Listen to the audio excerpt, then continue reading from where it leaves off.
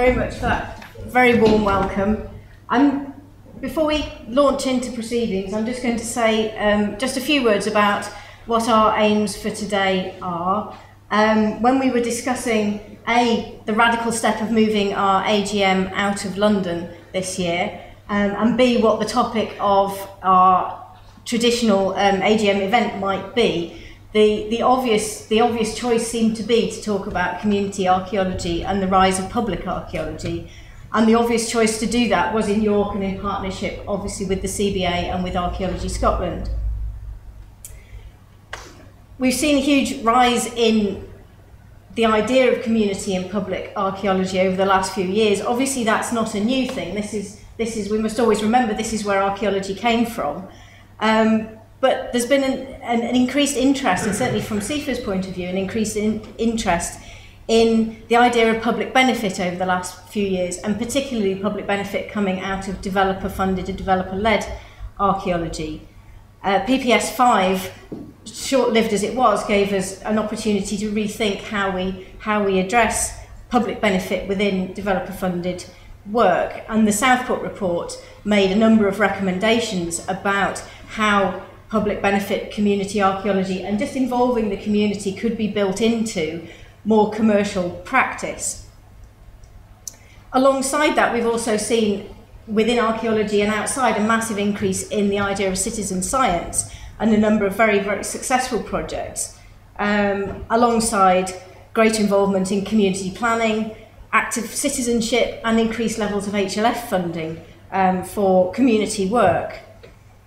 And this has thrown up a number of issues. It's thrown up an array of amazing case studies of successful projects, but also a lot of questions for us as professionals about the role of community groups and individuals within archaeology, and also our roles as facilitators, as professionals able to make information available, make opportunities available, and then questions about who monitors quality of work, questions about professional standards, questions about whether we have the skills as archaeologists to facilitate and interact with community in the most effective way. So that's part of the purpose of today, really. There are lots of questions thrown up. We're aware of lots of organisations and individuals who are coming up with answers to these questions, and today is an opportunity to share some of those lessons learned and some of those answers to make sure that we can go forward in a positive way and learn from each other's experiences. We've seen sessions at previous CIfA and CIfA conferences and sessions at TAG about the role of archaeology in terms of re-engaging with disadvantaged or disenfranchised groups, the role of archaeology in terms of rehabilitation with different sections of society, and then also the questions as to whether we as archaeologists are actually qualified to act in the role of what some people might see as becoming social workers. So I think there are a number of different interesting dimensions that we want to explore today, feeling sometimes that perhaps possibly we're straying beyond the boundaries of our own expertise into that territory.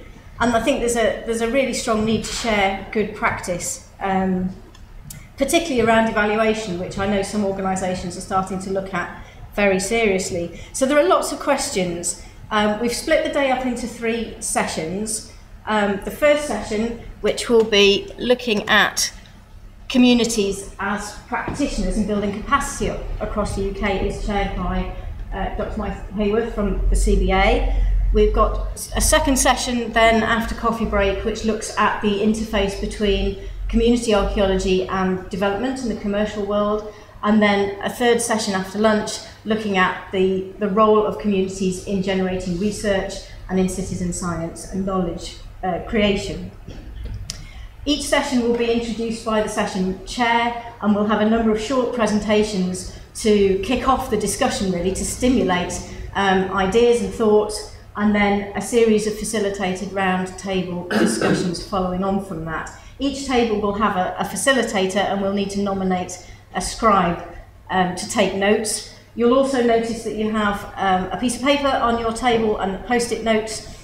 Because we're trying to cram in such a lot today, chairs have been instructed to chair their sessions very tightly, but if there are points that are raised and possibly fall slightly outside the theme of the session, then you are encouraged to write them on the post-it notes, stick them on the piece of paper, and we will gather that all together at the end of the day.